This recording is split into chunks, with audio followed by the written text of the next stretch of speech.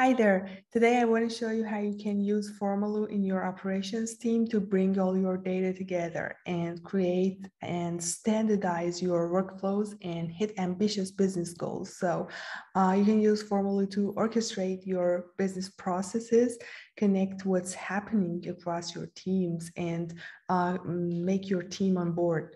So you can use Formaloo to visualize your most important data into one place. You can use the presentation mode and create charts and diagrams based on your data, collect data inside forms format, or surveys or other formats.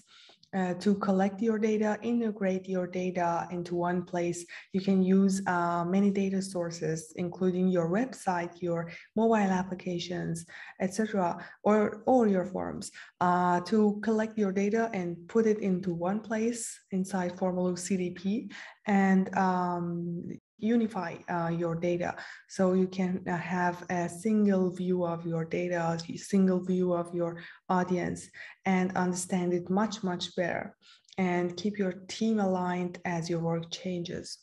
So to get started, I will create a folder named operations. You can change its color as you like. And right here, you can create folders inside folders or forms inside folders, and you can manage access to each of them based on your requirements. I'll create a form inside my folder. You can start from scratch or use the templates. I'll click on the blank form, create a multi-step form. You have to add a title for each of your forms because you need to know which one it is. But you can hide it inside your form. On the appearance tab, there are many options. One of them is to hide the title. And so I will name it apply as a vendor, for example. Here I will add a text field, name it your name or your full name, add a phone number, and email. You can make each of them required or not required, make your phone number unique. Maybe you want each person to submit your form only once. You can turn it to a unique format. And this is how it works. You can change the submit button text, change the success message after submit. And yeah, it's that easy. You can use any other field types you want. But for the example of today, I'll get to this part. It's just a simple form. You can change its appearance on the appearance tab. There are many options. You can choose different color templates or change the colors based on your need or your branding.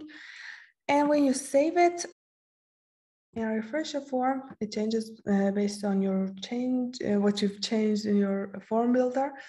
And let's submit, let's say it's, what's the number? I thought it's an email.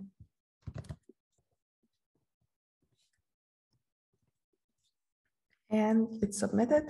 And when I get back to my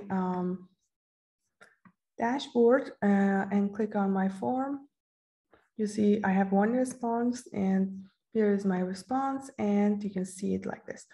You can also use your form inside your website, for example, here in the view code and widgets. You can select the iframe for mode, script mode, or just a link, or you can use a widget. It's like a chat box.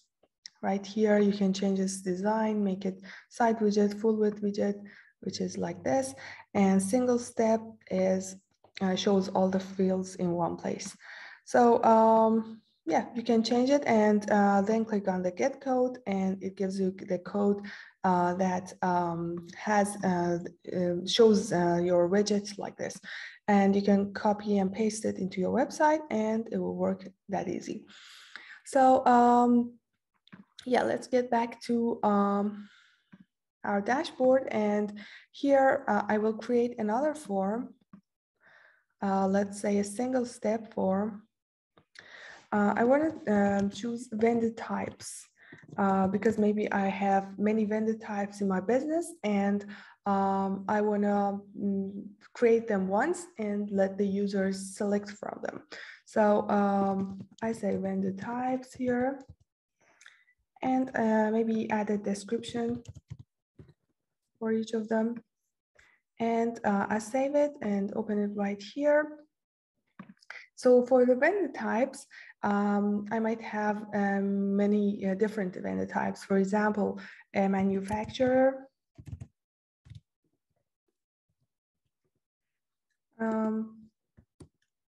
type, a wholesaler, just create them as easily. And let's say, for example, retailer. So when I get back to my dashboard, I see that my vendor types form has 3 responses here: retailer, wholesaler, and manufacturer.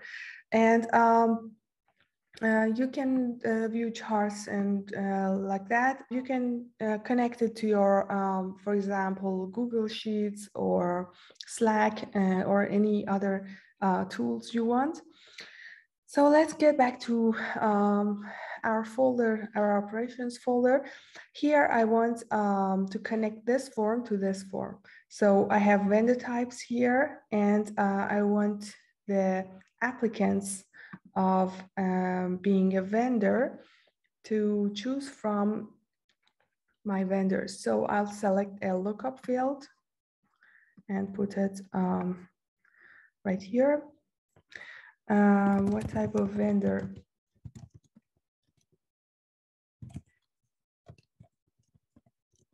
Yeah, so this is a lookup field. So it will look up data from another form. So I'll select my form right here. It's a vendor types form. And I want to I want my field to read the data from the vendor types field. So it's that easy. When you open it up, you will see that those data are fetched from that table to here. So I save it.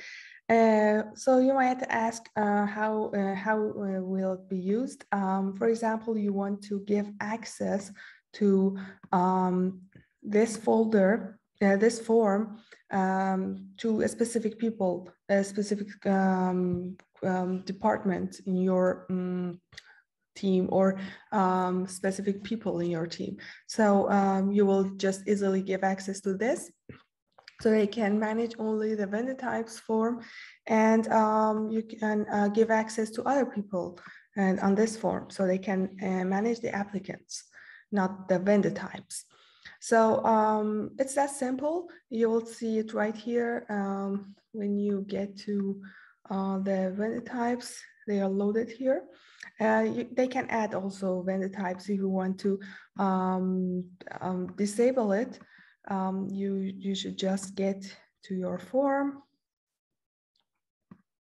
and disable it right here, and enable users to add. Yeah, it's that simple. And yep.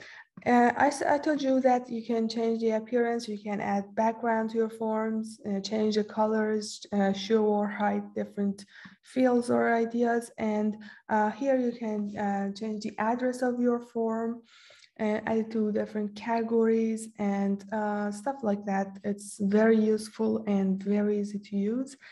And yeah, it's that simple. If you had any questions, just comment down below and let me know what you think, and if there is any improvement you would like to see in your Formaloo dashboard. So until our next video, bye.